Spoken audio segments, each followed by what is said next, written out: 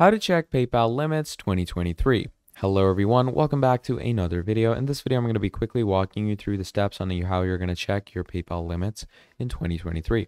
So it's a really quick link-in process. So all you're going to need to do is you are going to need to have a fully accessed account. And once you have a fully accessed account, all you're going to do from there is you're going to come to your dashboard. In your dashboard, you're going to go into the top left or top right section.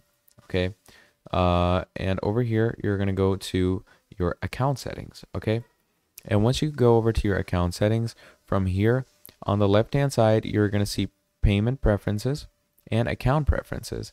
And in the account preferences tab, let me show you what you're going to get. Obviously, first of all, you're going to make sure to fill in all your necessary needed required information, because if you don't, then this message will keep on popping up.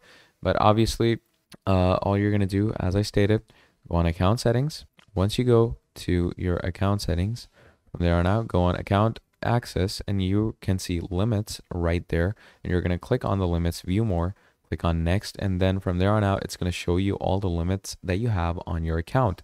And your limits are going to look somewhat like this. They're going to have this much of a view. Wait.